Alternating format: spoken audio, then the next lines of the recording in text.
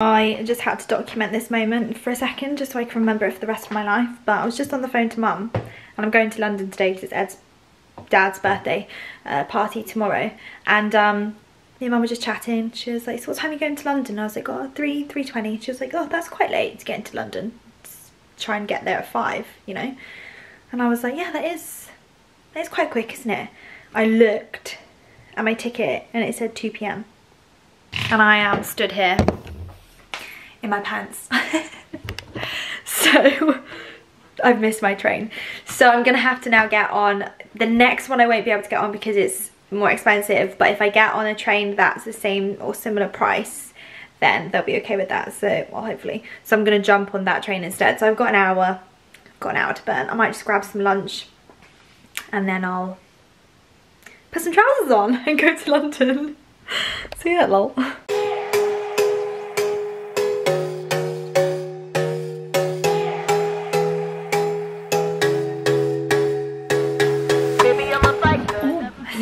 The bed to be that low, so I'm just in Ed's spare room. I'm in London and it is currently like 31 degrees and it feels like an absolute sauna in this house. It is so hot.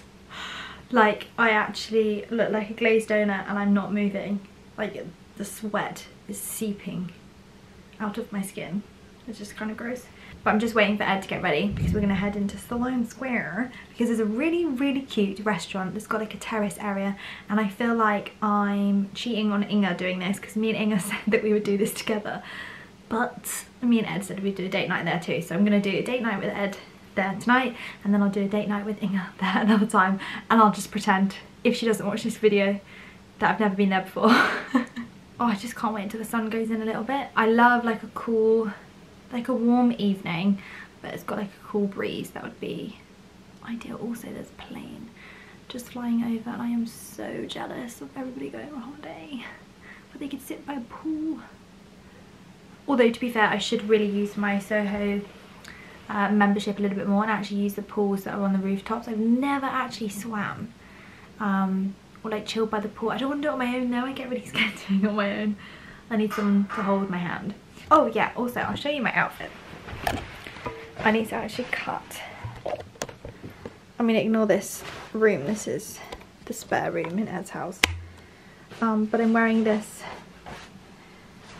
dress from Zara. It's kind of like a stiff fabric, which I'm not really digging, but I kind of slightly understand. I don't know, it's a bit weird. But it's the only option I had because the other dress is really long. You need an underslip and I know I'll just be too hot. Can you see right now? No, that's the door. It's focusing on the door, not me. Hello.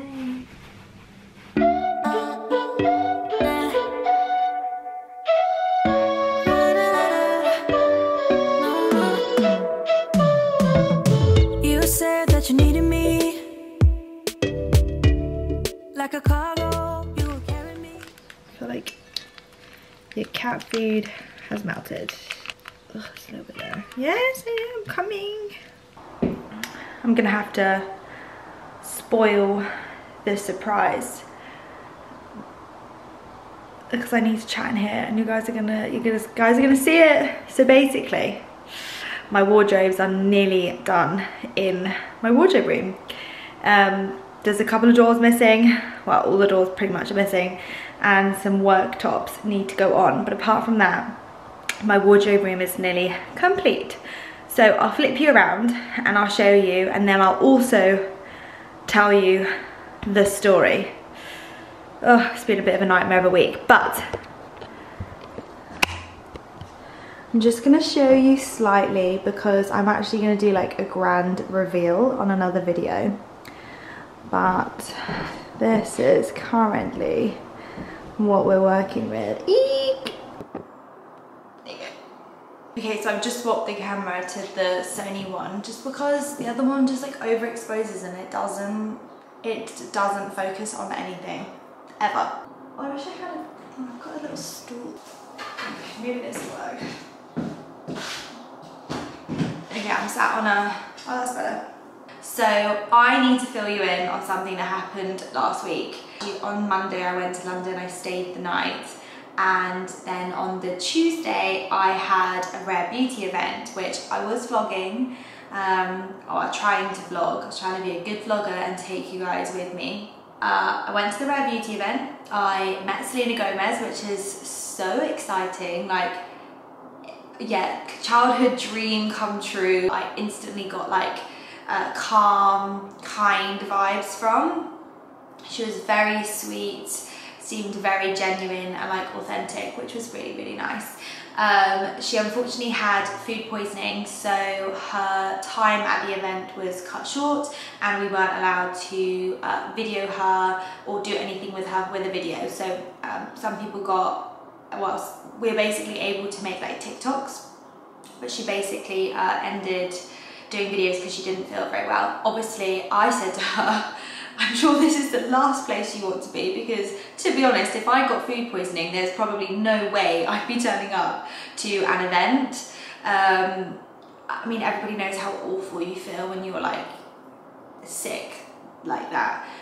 So yeah, I thought that fair play to her. She showed up, but she had to leave early because obviously, naturally, she didn't feel very well. So yeah, I had a really nice time at the Rare Beauty event. Didn't really get as much content as I would hoped for. I will insert some of the footage that I've got here so you guys can see. But that is not the reason that I didn't carry on filming. There is another reason coming, which I will tell you guys about in a second. The word influencer is so powerful, and I want you guys to know how much I respect what you do and how much I cherish what you do, and you've taught me things, and I want you to understand that you have that capability as well.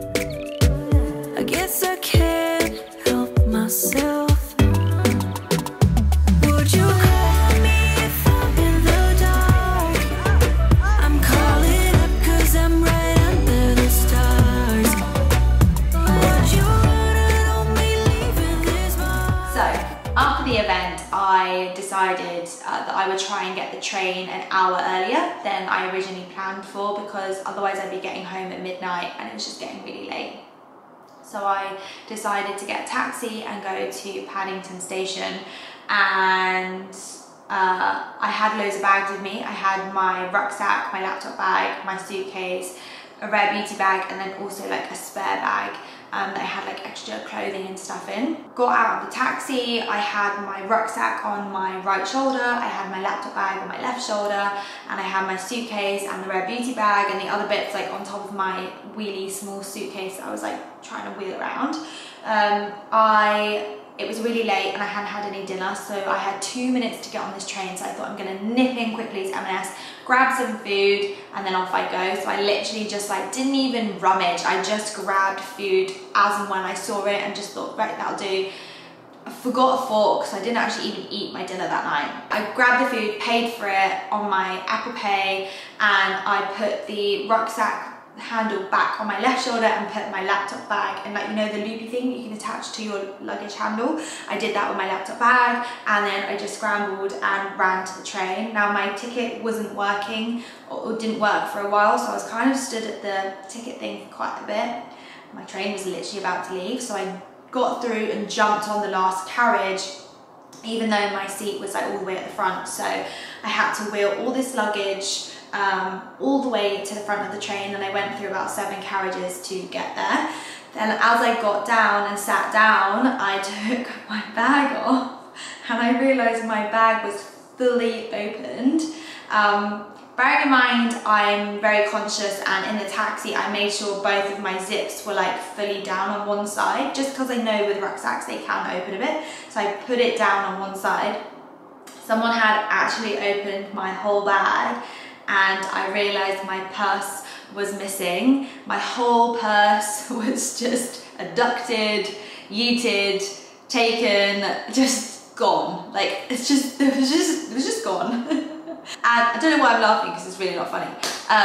But I had to ring up Santander. I like literally just burst out crying straight away, because I was just like, really? Like, really? Like, now?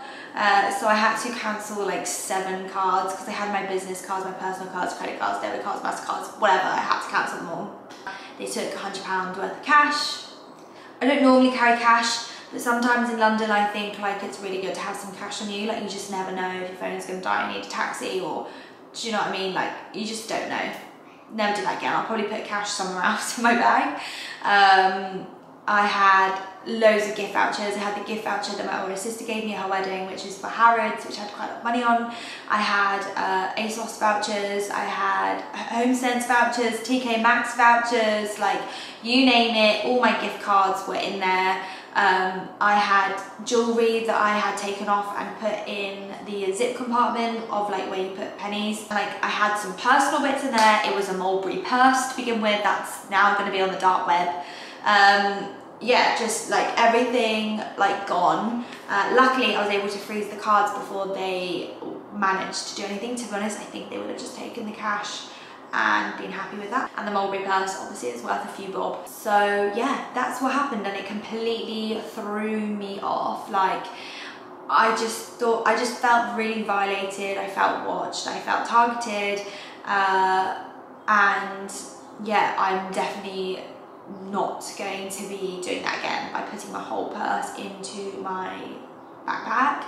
I do find backpacks really handy in London, just because if I have a one shoulder bag, my back, well, the reason I got a backpack was because my back was so like I was walking around London like this all the time with one bag, one shoulder bag on. So I think I will get another backpack, but I won't be taking my whole purse with me. I'll probably end up just taking what I need with me and not everything like that.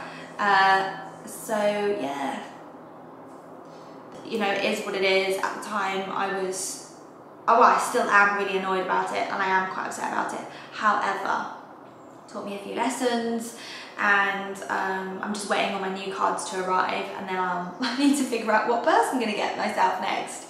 And yeah, so yeah, I got robbed in Paddington Station in London, and when I rang them up, they weren't really that helpful, to be honest. I mean, there's nothing they can really do, but I just asked if like they'd been put in lost property. Sometimes they take the cash and then just leave the purse. Anywho, nothing, nada. I'm gonna go back to London next week, so I'll ask when I'm there.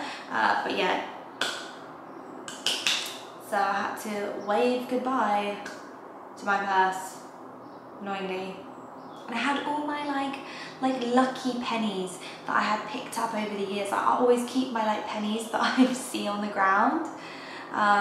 So yeah, I had my lucky pennies in. So that's that, and that's why you didn't get a vlog last week, and I apologise, but it just completely threw me off, and I just wanted to curl up in a ball and just pretend that the world is actually a really nice place. So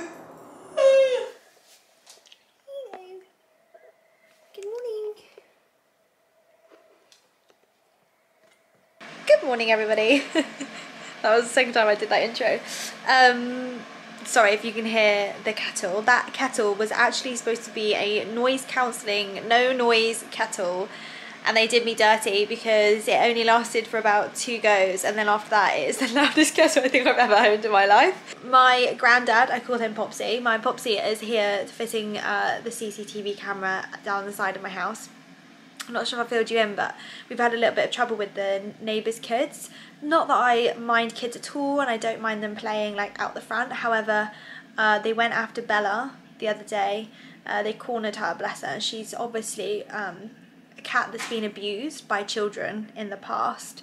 So she was absolutely terrified. And then also they've kicked the footballs against like the row of houses from me all the way down.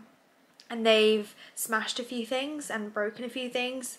Obviously they're at the age where it's like criminal damage. Obviously no one's going to press charges, but I would like to just keep an eye on them. And I was always going to have a little bit of CCTV, whether that was through like a Ring doorbell or something, but I actually ended up buying the Blink cameras from Amazon, and so far so good. I've had one out the front of mine for the last couple of weeks, and I've put in one around the side, and I'll also put one in the back garden just for extra protection and security and kind of like peace of mind, especially when I'm not in. Anyway, so today I'm actually heading off out with my mum.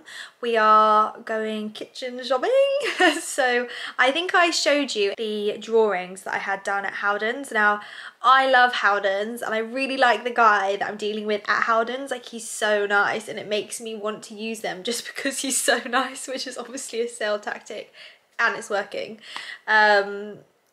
But yes, so I need to be an adult and I need to go and get some quotes from some other places and see what deals they can do for me. So that is what we're doing today. We're going to go to Wren Kitchens, we're going to go Home Base, Better Kitchens and somewhere else just to get some quotes. I'm also going to get a quote from the kitchen company that supplied my wardrobes because they've done an amazing job with them, so I'm really happy. And oh, that's my toast. I'm really happy with them so far, and I think they're really reliable. They were actually really reasonably priced. I mean, so much so that it was a quarter of the price of what other people quoted me, and it's still great material, greatly fitted. Yeah, they've done an amazing job, and I can't wait to show you when that's done. That should be done actually within the next couple of weeks. But on the next video, so not this vlog but the next video, I'm actually going to start to organise my wardrobe with you guys. So I'm gonna start to organise it, and I bought some bits from Amazon to kind of keep everything organised and sectioned in the wardrobes. I want to be clever with the way that I lay things out in my wardrobe, just so it's really easy to find, because I can't deal with drawers. I don't know if anyone else is the same, but I just forget what I have when they're in drawers. Like, if you're not the t-shirt that's on the first two like sections, anything else under that gets forgotten about, and I just never wear you. So I kind of want to hang up as much as possible. Like, I'm even talking like crop tops and stuff. Like, I want to see if I can hang up those kind of things. Honestly, if this doesn't sum me up, I don't know. Ow, what does? I burnt my toes. Oh, that's actually not too bad. Oh, that's actually really, that's fine. It looked really burnt at the top, but that's, I mean, it's a little bit crispy and cremated, but he's fine. It will do. Before I butter my toast, let me show you the designs. So this is the kitchen design that I'm after. It's literally everything that I want and more. I will actually hold it up. It will be like this here.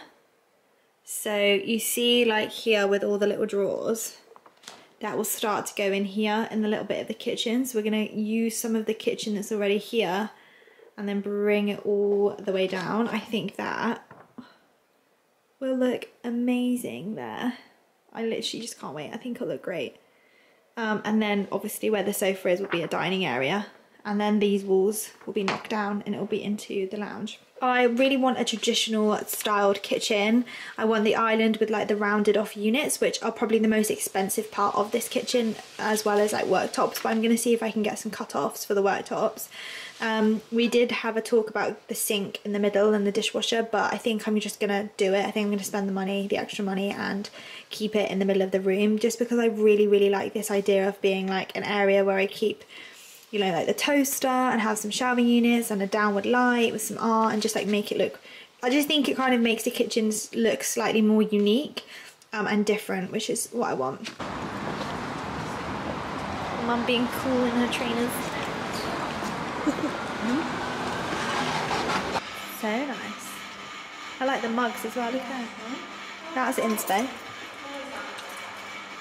Look at that. Yeah, I like this that. shape. Do you like this though? Yeah, that is nice. Underneath the hob, I think that's so handy. With the thinner and then the two thicker ones. Yeah. With all your plates and stuff. And saucepans. Spot the kitty. I thought it was real. I was literally about to jump and be like, oh my god, look! They've got a cat. Bella. Bella number 2.